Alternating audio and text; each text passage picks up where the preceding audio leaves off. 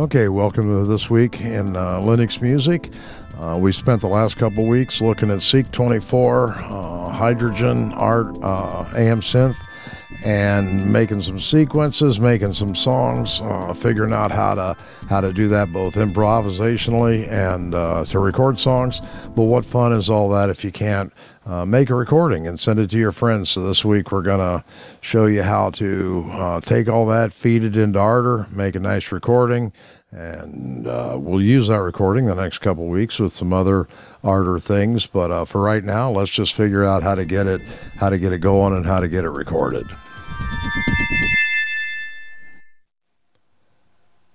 Okay, well, let's get started. One thing that's important if you want to bring the seq24 things into Ardour to record is that seq24 is driving the synthesizer instances and the drum machine, but it's the synthesizer and the drum machine themselves that are going to come into Ardour. So if you look here, I've got a track I made, right? You remember from last time, right click. For the drum machine, I've got one for the synth bass and one for the synth strings. There will be one for each instance that's going on. So if you remember in synth strings, for example, we had 3 or 4 patches, and they're all gonna come out of that synthesizer instance, and so they're all going to come into this as one. So first thing we'd like to do is we'd like to look at Jack, and this looks horribly complicated, but it's not. Let's just start with hydrogen. The output of hydrogen is going to the drum audio in Ardour.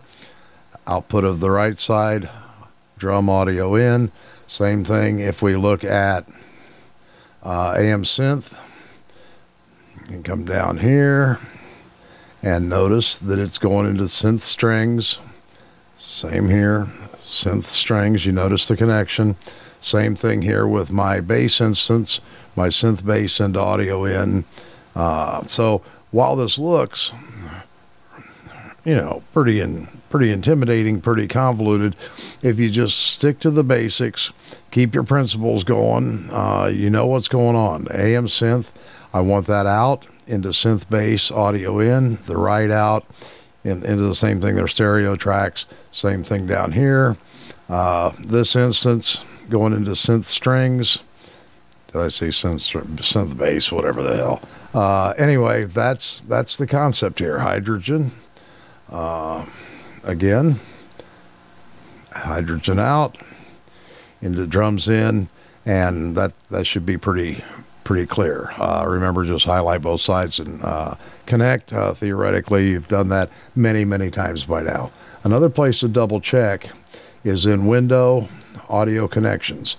And you can come down here and you can say Ardour tracks, and you can see exactly what's coming in. I've got hydrogen output on the left, coming into drum in on the left, and you'll notice all the way down.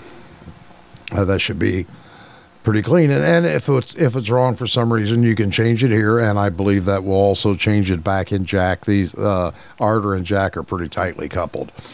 So now to record this, I arm all 3 of these tracks with recording.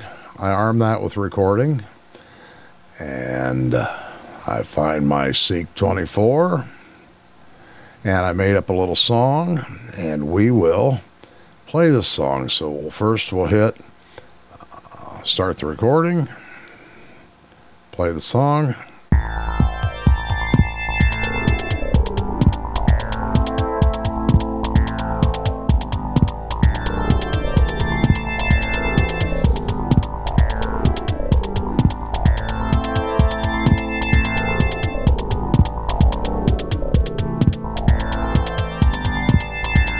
And as you can see, it's recording the various tracks, doing their various things. It's pretty much that simple.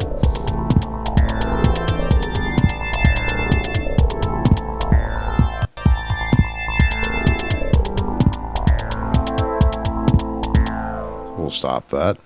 And now we have those tracks. That truly is all there is to it. We hook up the connections, hook them up to the various tracks. It doesn't really make any difference here if I was playing them as you saw in a song mode, or I could be back on the other side improvising and clicking the tracks like we do, and that would be all there is to it. Now we have done that, we can back up, and as you can see,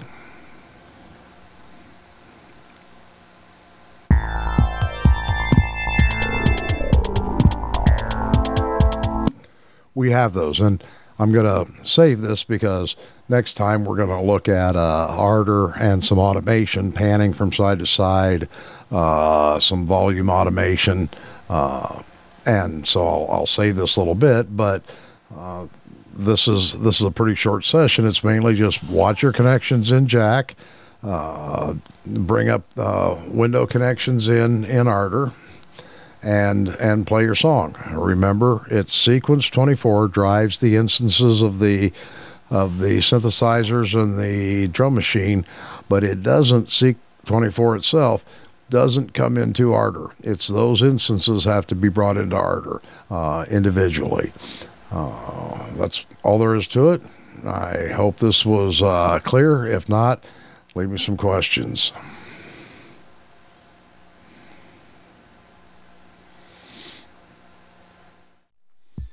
Okay, that ends this week. I hope you learned something. As always, here's the versions I'm using. If your stuff doesn't act like my stuff, then check here first. And after that, jump onto these websites, check out what's going on.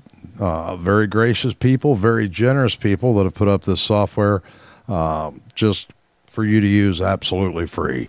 And it's fun stuff. It's cool stuff, and I hope that you'll check it out. Otherwise, I'll see you next time, and have a ball.